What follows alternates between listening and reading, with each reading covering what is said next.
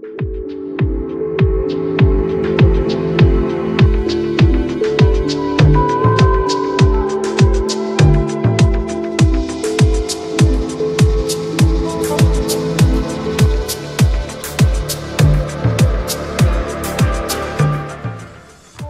back to Higher Self Wellness. My name is Alec. I'm your host, and thanks for tuning in today. I'd like to welcome any new listeners. I'd like to welcome back all the returning listeners. And like always, if you find the show valuable or insightful in any way whatsoever, all I ask is that you share this with somebody or leave a review. And if you do both of those, then you get bonus points and a big virtual hug. Either way, super grateful you're here. And to start off, so today, what I really want to talk about today is kind of how we can deal with toxic overloading, how we can enhance our digestive system, and how we do that with seasonal detoxes. And before I get into that, I just want to invite everyone listening to go check out the website. You can check out the blog. You can download a couple free ebooks, which one of them I'm going to be talking about here today. And yeah, you can interact with me on there. You can sign up for a free Next Step wellness strategy session where we can explore what the next phase of your wellness path really looks like. And that's totally free. You can sign up either with the link in these notes, or you can sign up on the homepage down at the bottom. And one other thing, you can sign up for the newsletter there. It's where I just share insights, recipes, and so on. Things that I find useful and valuable, and things that I find necessary to share with other people. So feel free to join. You can also opt out anytime you like. Totally cool. All right. So actually, I'm really excited to be in the works of creating a continuing education program for yoga teachers, for people in the field of wellness and health, and people who want to deepen their meditation practice and also just deepen their overall sense of connection to nature, to the planet, to other people. And this program I'm calling Embodied Awakening, and it's a combination of yoga, meditation, nutrition, and how to really cook and eat well as simple self-care practices. And we're using Ayurveda as our guide and nature to really sync ourselves up with these rhythms that we are all inherently a part of. So that's coming out real soon. Be on the lookout for that. And for all you yoga teachers, that's going to be an option for continuing education, those CEUs that you need to do if you are in association with the Yoga Alliance. So be on the lookout. Today, boom. All right. If you have listened to any of the past episodes, I've been talking about spring, this transition of spring, and I spoke about exercise and movement and how important that is right now. So we find more balance in our body through more of an activating practice or exercise. Talked about breaking a sweat and how that's one of the 3 ways in which we really move stuff out of the body. Talked about how important it is to have consistency in your bowel and your urination. And I also spoke about eating, right? Remember, if you listened to the last one, I was speaking about spices. I was talking about how we can use spices to really enhance the activation of our body and what they do for us. Today, what I really want to talk about is digestive strength, seasonal detox, and how to deal with the toxic overload that we all experience today. So, maybe you have some digestive issues. Maybe you don't. More than likely, you do. I know I have, and I continue to kind of break through and get to the deeper underlying issue. And that's what a lot of my that was a big catalyst for me wanting to learn and study about all this stuff and really begin to apply these different techniques and strategies to my own body so I could heal myself, basically. Am I there? No. I'd like to say I made a lot of progress and I feel good most of the time. However, we are all being bombarded by these crazy amounts of toxins that are being released into the environment every single day. And what I find really interesting is that there's a big push for us to eat organically, which is very, very, very beneficial, not only for ourselves, but also for the environment. However, there is so many toxins and pesticides and all this stuff being thrown into the environment for so many different things that a lot of these chemicals, a lot of these pesticides, they're showing up very subtly in organic agriculture as well. And this is just from them being so dispersed in small amounts into the environment, showing up in the rain. And so this is why we really need to pay attention to how are we supporting the body and the natural detoxification systems that our body has. And so we do this through a couple of different ways. And the first way is by eliminating as many of those toxins as we can. I'm not saying to lock yourself up in a cage or your closet and only eat one thing or another thing, for long periods of time, or to just go and hide away, because I don't believe that running away from these issues is really going to help us out. But I think really making small choices that we can do every day, so the small daily actions, those will accumulate over time, and we can support ourselves to these deeper layers and these deeper levels over time. So the first thing is eliminating as many of those kind of high toxic things as possible. So that might be choosing one more food item that is organic. That might be shifting to one more vegetable item that you can find at your local farmer's market. Starting small, but just beginning to eliminate the input of those toxins as much as possible, or to limit, because it's bound to happen. We're bound to drink tap water at a restaurant or whatever it is and be introduced to all these different things. But the less we do, the better we are long term. The next thing that I'm really an advocate of doing is, especially this time of year, so the springtime of year, our ancestors, they would have this gap of availability of food. Food would become less available. The new harvests haven't really begun yet, and the old harvests before winter, they are slowly running out.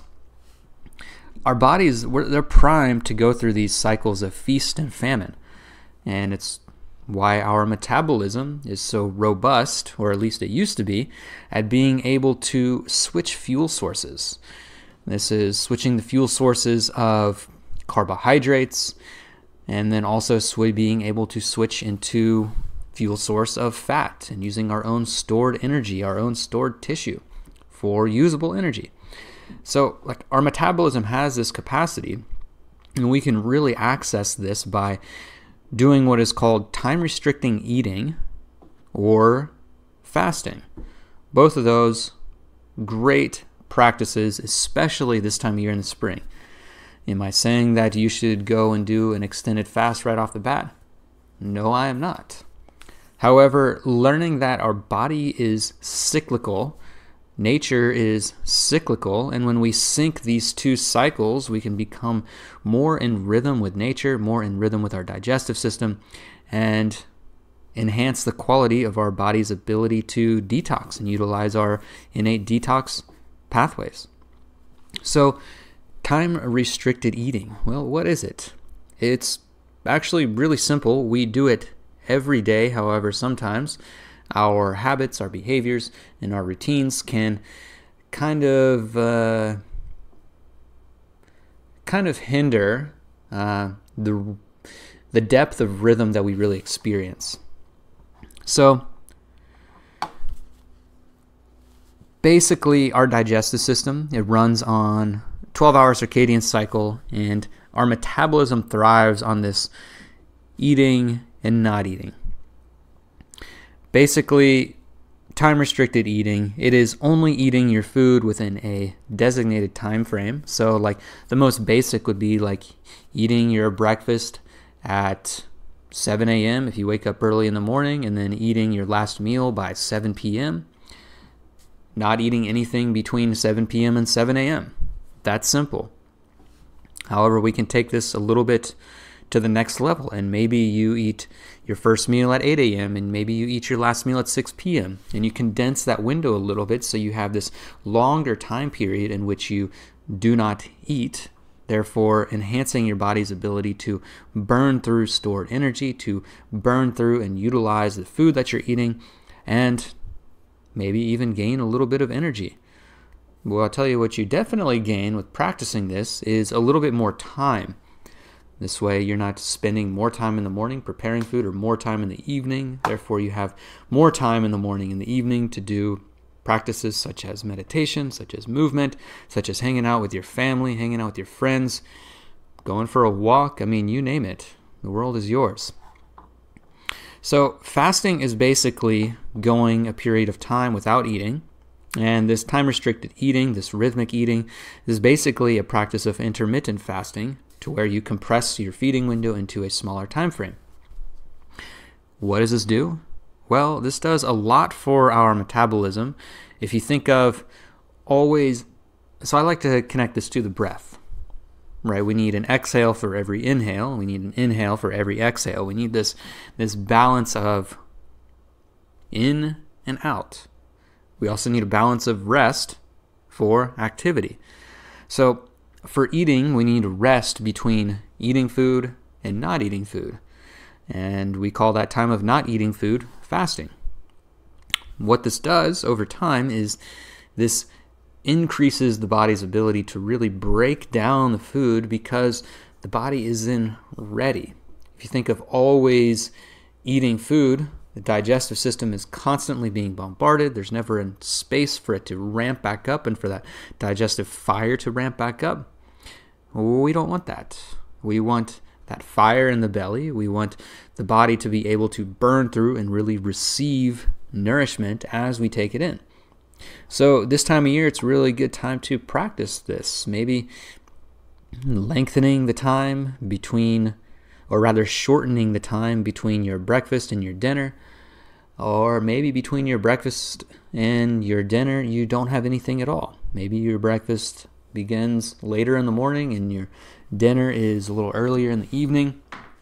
Playing around with this is really going to help in the long term by enhancing the digestive strength and allowing the body to process a lot of that stored energy that we have. So next up is just eating simply. And eating simply, this could be for just a short period of time, maybe 4 days, maybe 3 days, maybe 5 days of eating just a mono diet, so just one food item. And what I really like to do with this for a period of time is just eat only khichdi. It is a product of stewed mung beans, rice, and activating spices, and a little bit of ghee, which is very potent for your gut health, for feeding the bacteria, and also for a fuel source. Khichdi, it is absolutely delicious. Basically, it's like the chicken soup of the culture in India. It is awesome. And you can throw in seasonal vegetables that you have available local to you.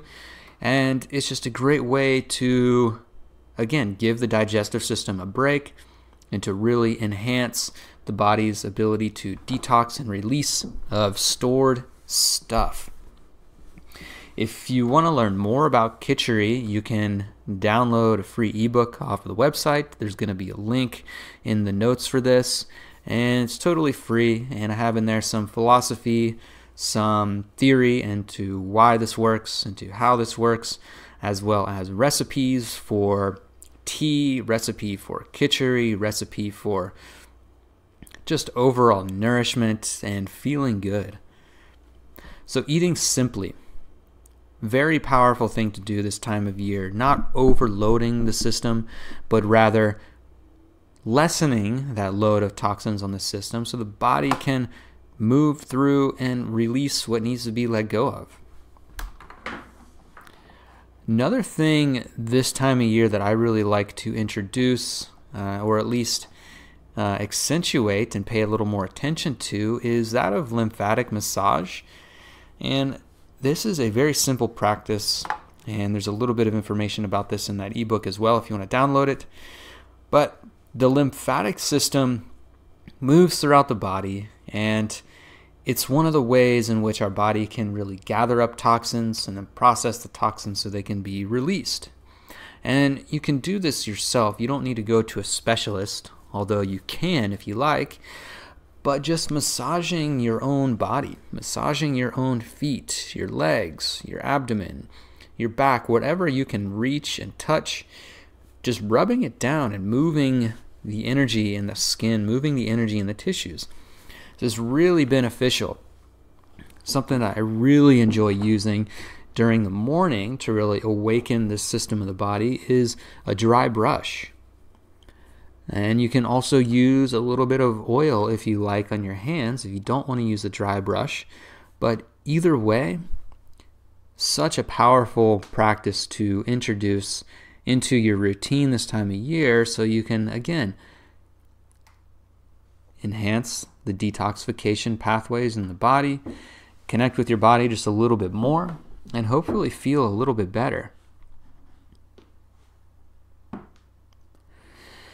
So, like our environment, our bodies, it's overloaded with these toxins. No matter what we do, we are still going to be introduced to them. And this is much different from our ancestors. So that's why I really believe it's even more so important for us to pay attention to what we're doing, what we're eating, how we're moving, how we're paying attention to bodily sensation, and how we're nurturing and nourishing ourselves through just these simple self-care practices and taking time, taking a break to really decompress and detoxify. So as these toxins accumulate in our body, like we have a threshold in which we can have these toxins in there without beginning to experience distress in the body. However, when it reaches that tipping point, then that's when we can begin to experience, skin rashes, digestive issues, pain in the joints, achiness in the joints, anxiety, all sorts of different things. And so that's why it's so important to always come back to the wisdom of nature and the wisdom of our bodies. And our body has this wisdom. It has the capacity to reset. That is, if we take the time and do the things necessary to, again, detox naturally, ramp up digestibility with restricting food and maybe even some fasting. However, I know that it's really hard to. It can be really hard to emotionally.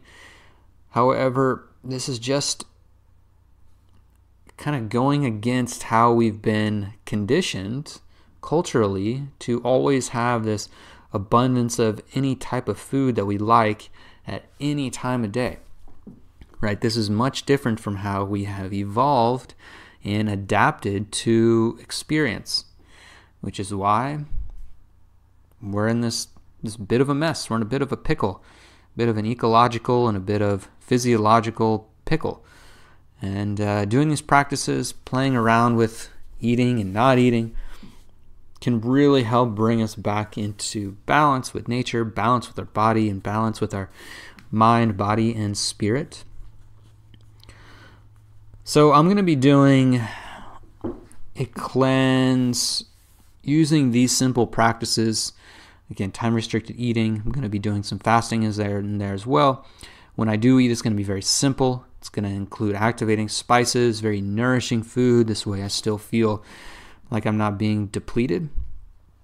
And I'm also going to include that lymphatic massage and also some really nice teas that help with the body. So if you want to join me, I'm going to be doing this here.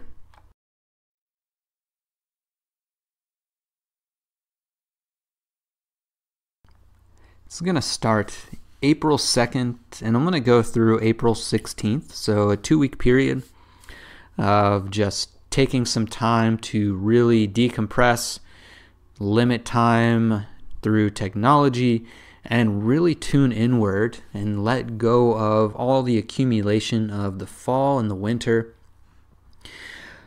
If this sounds interesting to you, you can join me. You can ride along this journey with me to where we can support each other. And you can join this by clicking the link and signing up. Totally free. It's just a way for us to build community, to come together, for us who are really interested in doing these types of things. So I have set up a private group in which we can interact with. And during this time, I'm also going to offer 3 online workshops. So that'll be Q&A. This will be through live video interface through Zoom.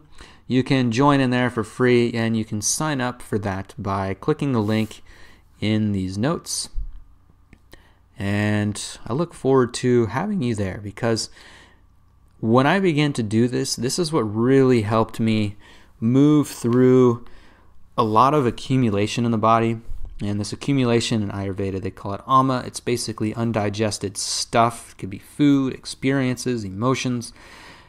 And when we take a break and enhance our ability to process our experiences, to integrate our experiences, as well as digest our food, we can burn through this accumulation of stuff, the physical stuff, as well as the energetic accumulation of stuff. And that is what I have found most profound and most helpful for my own journey, is taking these breaks, taking these timeouts, tuning inward, eating simply, moving well, and feeling better long term. So again, if you want to do this cleanse with me, you can download the free recipe ebook and join the Facebook group. There's a link for that in there.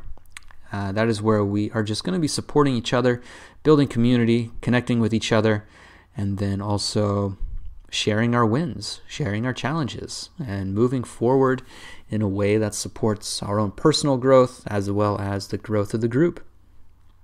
Look forward to having you there, and I look forward to connecting with you then. Anything else? I think that's it. I think I've spoken enough over the past 20 minutes. And thanks for tuning in today.